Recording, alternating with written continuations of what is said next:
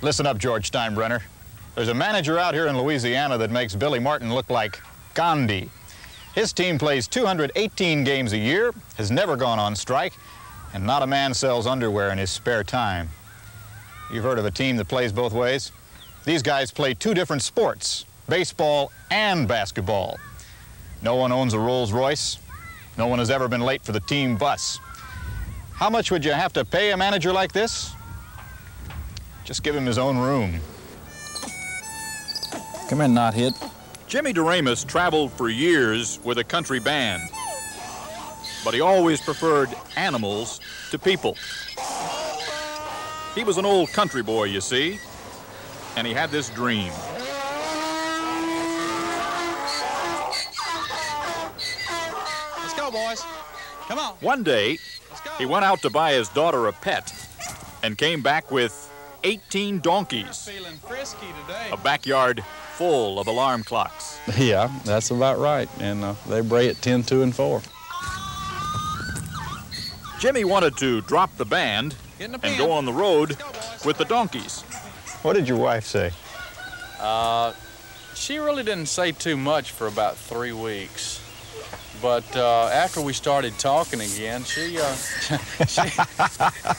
did kind of come around. The herd grew to 600.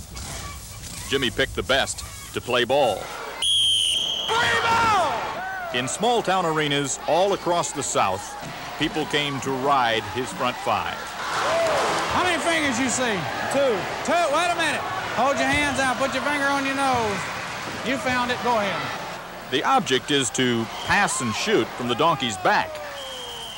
Most folks spend more time on the floor than the termites. I know a good Ben Gay salesman. We caught up with Jimmy at a Baptist basketball game in Walker, Louisiana. No goal. You have to be on your donkey to pass the ball. The church hadn't seen so many men on their knees praying in years. Come on, JJ! You won't find these donkeys around a creche at Christmas time, but they can teach you some of life's little lessons. Gigi Fouché learned never to sweet-talk the wrong donkey. Pastor Johnny Presley learned not to trust a donkey named Richard Nixon. That sucker's always a problem. He's the last one to load, and if it rains, it's going to take me 45 minutes. He'll make me stand out in that rain 45 minutes to load him. Why don't you just dump Nixon? You know, there's good and bad in everybody. Life is not just a bed of saddle sores for Jimmy Deramus. Here, B. As manager, he must negotiate some of the toughest deals in the business. Goodness gracious, you gotta go. An hour before game time, Jimmy's $9,000 monkey went to the bargaining tree. She belongs to the monkey union. It kind of looks like we got problems. This is why Beatrice is worth $9,000. I got a monkey on top of your house. I got a monkey on top of your house. Yeah, what's the easiest way I can get up there? 15 minutes to tip off, Beatrice took off, looking for a better deal down the street at Betty Higginbotham's house. We'll explain that after we get it down. While the troops were under the tree, Come on, baby. Richard Nixon Come on, baby. tried to take a pardon. Come on. Come on, baby. Come on, baby. What's the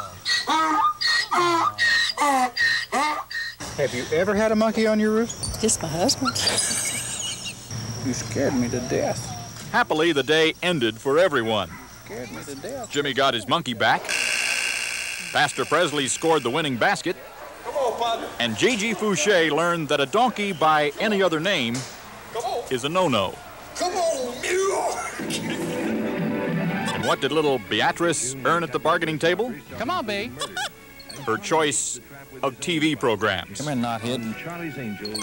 For today, Bob Dotson, NBC News, Walker, Louisiana.